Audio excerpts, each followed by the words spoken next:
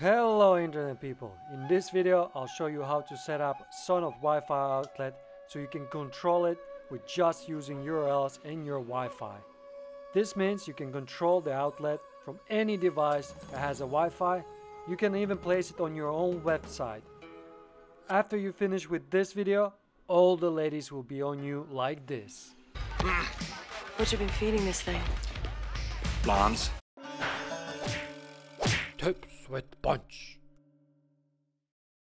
Alright, for this video you will need a PC with Windows, Sonoff Wi-Fi outlet, few pins, soldering machine, female cables, USB to TTL, and then USB to USB mini to connect the USB TTL with your PC, and a smartphone to check IP addresses on your Wi-Fi. Enough talk! So to start off, we need to solder a few pins.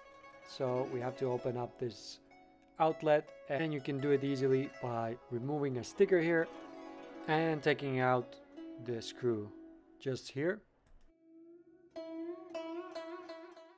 Then just squeeze the outlet a little bit and try to take these two pieces apart. You don't need much force, but just so you can get it out like this. Let's take a look a little bit closer. And here on the side you see I already soldered a few pins. So you'll have to do this by yourself. I'll put in the description a guy who makes it really easy. And you'll be soldering this kind of pins. And here's how your device would look like without the pins. And you can solder it once you've removed these two screws here. And on the back you'll be able to see 4 holes. And that's where you put 4 pins as well. Then just put back the 2 screws and you're good to go. No problemo. And this little thing is USB to TTL, and you'll be able to connect your computer with the Sonoff outlet, and then you'll be able to flash the device. So you'll erase the memory and basically replace it with other software. They're really cheap and you can get them from Amazon or electronics store. I'll put in the description what I'm using, but you can use anything similar to this. So let's first connect the ground. I have here a green wire that I'm going to connect here to the ground, and then I have purple that I'm going to connect to the power, and yellow to RX, and gray to TX. Don't worry so much about the RX TX. As long as you got the ground and power correctly, you're good to go. Now we're going to connect these wires to the outlet itself, and it's really important that you connect the ground to the pin on the bottom and the power to the pin at the top. And then RX TX, you can try it one way or the other. On my board it wasn't even written which one is which, so I had to just try it out, and you can do the same. Now we can connect all of this to the laptop, and before you connect you have to hold the button here, and then you plug in your USB and you keep holding. Just give it a second or two, then let go of the button and you're in a reset mode.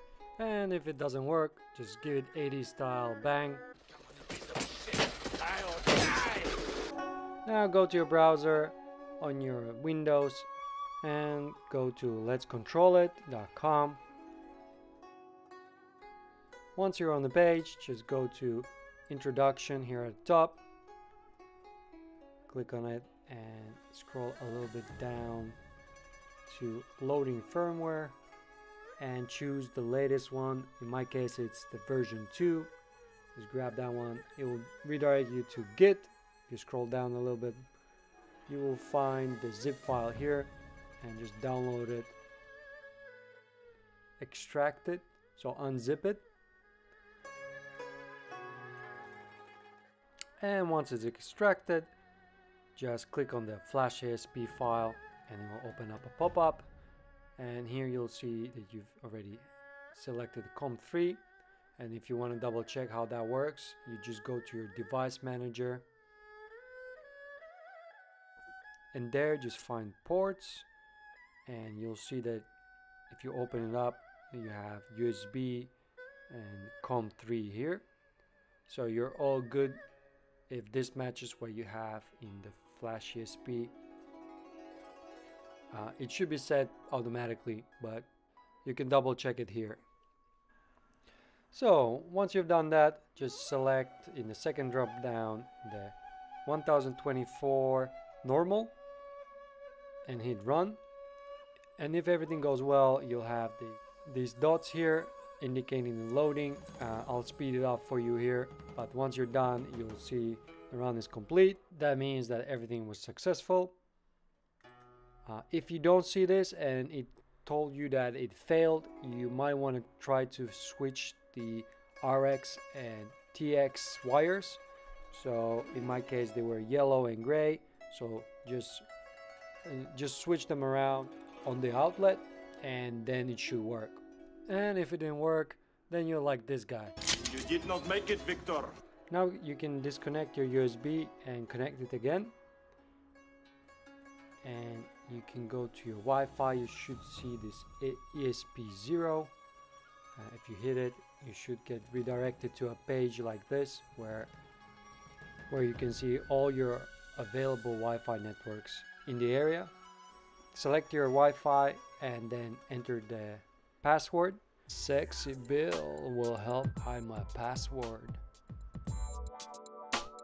And if everything went well, you should get this timer. It'll take 20 seconds and then it should give you a message that it was successful.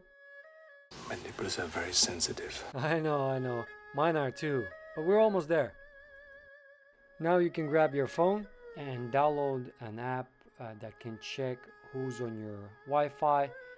I have here on my Wi-Fi, but any other app will work.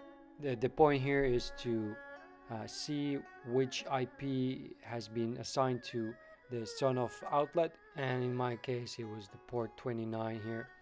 So now I'm able to go to my browser and type in the IP address that the app gave me just a few seconds ago, and this way I'll be able to connect to Sonoff outlet. So once you get here, there's a very simple layout here. So let's go ahead and set up our Sonoff.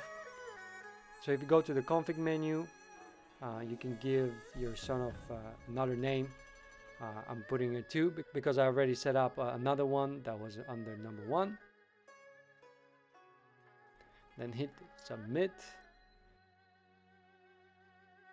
and go to hardware, and in the first drop down just choose the gpio 13, and this will be our warning light on the outlet.